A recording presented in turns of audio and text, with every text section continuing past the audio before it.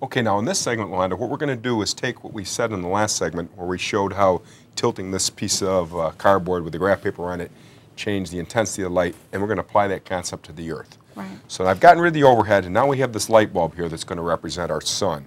And I have a globe to represent the Earth, and the way I have these oriented right now would be the way that the Earth and the sun would be oriented on either the first day of fall or the first day of spring, one of the equinoxes. Right. So on that day, the most intense rays would be over the equator. Right. So I'm going to use our piece of cardboard again here, and I'm going to start with it on the equator. And we notice we've got a certain amount of light that's illuminating the equator there, right? But now as I move this north, notice that same amount of light gets spread over a larger area. Right. And the same thing as we go south from the equator.